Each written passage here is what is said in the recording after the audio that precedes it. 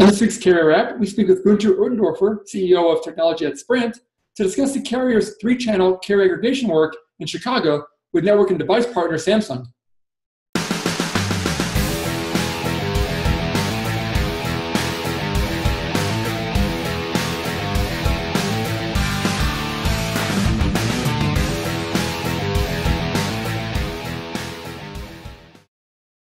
All right. Well, today we are joined by Guenther Ottendorfer from Sprint, talking a bit about what's happening in their new 3-channel carrier aggregation news. So, hey, Guenther, thanks for joining us again. We appreciate it. Yeah, hello. Very good to talk with you again, Dan. I'm here together with my friends from Samsung here as well. Good afternoon. How you doing? And we are here in Soldiers Field in Chicago to because we have a really important day for our network. We have brought the next step of our LTE Plus development. And what we're doing today is we have, together with Samsung, rolled out on 500 base stations in Chicago, 3 carrier aggregation. And here in Soldiers Field, we have now, with devices from Samsung, demonstrated the capabilities. Yes. So we did a demonstration today with 4K streaming video over Galaxy S7. And you can kind of see in the background behind us here, we did 3 speed dials, if you will, again, over 3 different devices, all of them S7. We had a single carrier S7. We had a 2 carrier aggregation demonstration as well, which is the dial in the middle and on the right. It's a little out of focus, but we did a 3CA demo again over live devices over the production network and saw speeds reaching up to 240 megabits per second. So it was a great day for Sprint and for Samsung. Very interesting. And I guess for those who don't know much about carrier aggregation, this 3-channel is combining 3 20 megahertz, 2.5 gigahertz bands into a single 60 megahertz channel, basically, right? Exactly, that's what we do. We use our 2.5 spectrum. We take 3 20 megahertz channels, and with that can reach these amazing speeds. Very good. And then with the demonstration you guys are doing, it's on basically stock Samsung devices. Is that correct? It's basically, nothing besides a software update, obviously, but nothing beyond that for the devices? Yeah, that's correct. We had 3 devices available today, and there were several people from the press and media here, and they were able to pick the devices up to do the tests. We had a Galaxy S7, an S7 Edge, and the Note 7 as well. So those, again, were all production devices on the production network. To your point, there is software that will come in the near future. We'll enable that for all the customers. There's no customer interface that really has to occur other than a normal maintenance release kind of upload for software. But soon they'll be able to experience that on the Sprint network across many, many areas. And what it brings then is not only higher speeds, but it brings more capacity to our network. More capacity means better reliability, and then also higher throughput speed. So all in all, it's great news for our customers and an important step for LTE Plus. Very good. And I guess for the network itself, what was involved in terms of going from a 2-channel carrier aggregation to a 3-channel? Was it a software update, or what was required of the actual network equipment there? Sure. From a Samsung perspective, it's a software upgrade in the network. It's great for us to partner with Sprint. They've got such spectrum depth, especially in the 2.5 band, and be able to take advantage of that in the 2.5 network with a simple software rollout across the network to enable this capability. It's a great use of their spectrum and their network in a very efficient way. And that is the beauty of it. We have the spectrum available, and with the capability of our partner to turn it on the base stations, it's a software upgrade and nothing more for us.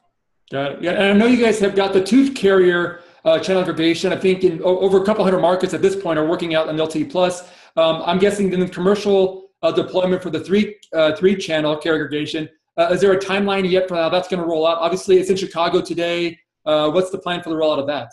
No, there's no strict timeline. We will now continue to work and roll out as we go. And we also will adjust it to the places where we need it, where we see demand for it.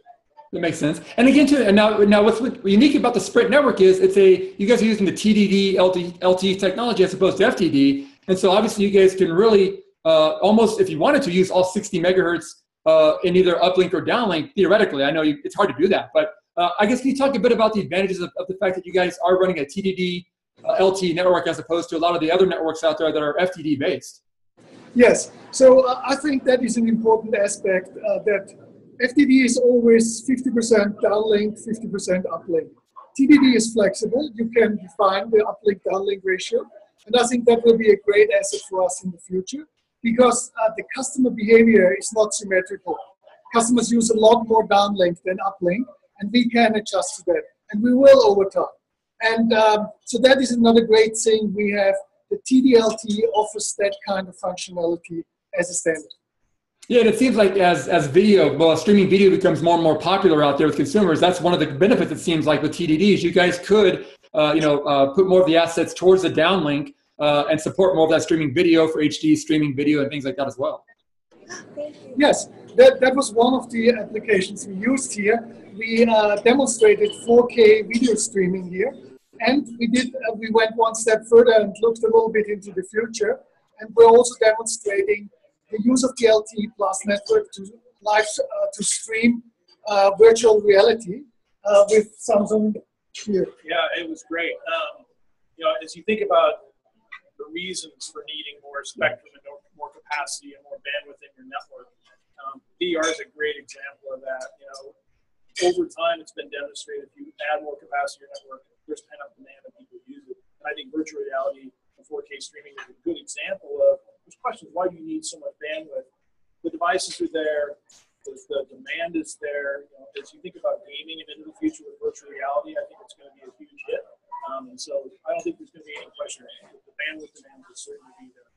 Got it. Yeah, and this seems to also feed in. I know Sprint has been doing some work lately as well in terms of 5G. I know there were some trials you guys are doing during the recent soccer tournament in the U.S. here. I guess how does this play into kind of Sprint's future moving towards what will be, whatever 5G is going to be? But as you guys move towards that, how important is this, kind of making this this additional step there? So this is really important because what it does is the building blocks, the major building blocks of 5G will be high band spectrum, and that's what we are using. We're using the 2.5, which is a high band spectrum, and will be about carrier aggregation of different spectrum blocks. And that's the second thing we are doing.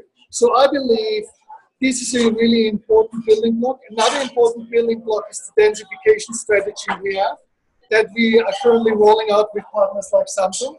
And both things together, I think, make our network, make our LTE Plus network very, very future-proof for 5G.